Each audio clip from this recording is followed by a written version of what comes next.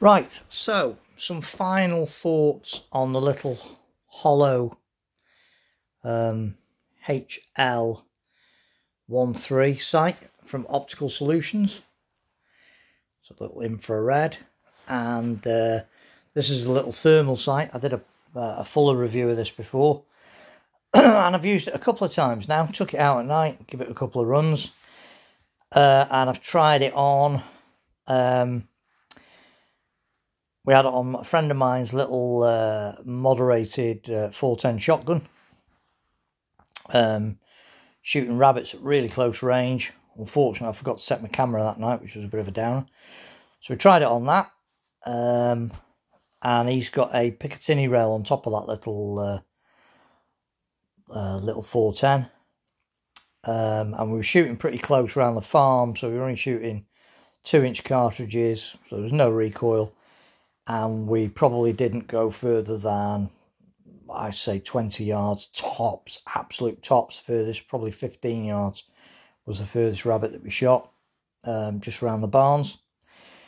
And then I put this on my rifle the other night. I had a little one on my air rifle, and I had a little wander around my chute. And I've got some little, a little clip of what it's like on the rifle, just filming out in the field, and a couple of horses out grazing. So I'm going to basically summarise what I think this is best suited for. If it's definitely not a long range thermal imaging sight. I don't think it was ever intended to be that, to be honest with you. What it is, it's a close range reflex type sight. Now, like I say, when it was on the little 410 shotgun, it was staggeringly good, because you can shoot it with both eyes open as you would a normal shotgun. You've got the spread of the shotgun, and the targeting, the crosshairs were ideal, because you don't have to get such a precise aim point with a shotgun, obviously. So for that, brilliant. The other night, with it sat on top of the air rifle at ranges over sort of, I don't know, 15, 20 yards, maybe 20 yards. Anything over that, I found it quite difficult to get a precise aim point accurate enough to guarantee a headshot on a rabbit. And let's be honest, you need a headshot to make that kill. And I found it quite difficult to get the reticule perfectly on. So a good enough image, a clear enough image, to get the reticule bang on a rabbit's head at much over 20 yards. I think where this comes into its own, it's very mission specific, I suppose. If you've got it on a shotgun, it's an incredible bit of kit. It really is. It's properly geared up for a shotgun.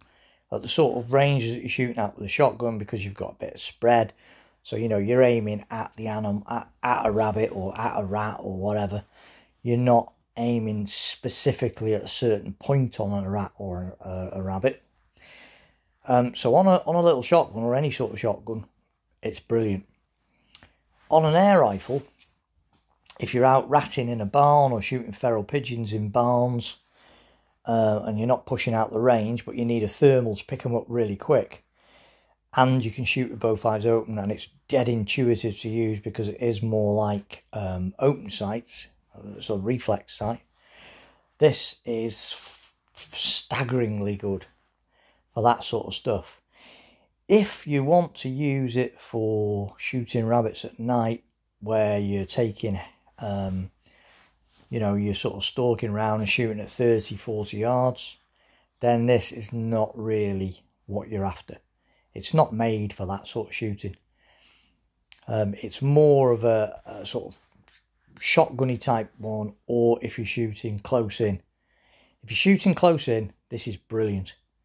It's much better than a night sight, because you can use it with both eyes open. Even though it's dark, you feel like you get a much wider point of field of view with it. And it's really good for that reason. But to get a precisely aimed shot, you've got to be pretty close. to get that precisely aimed shot with this.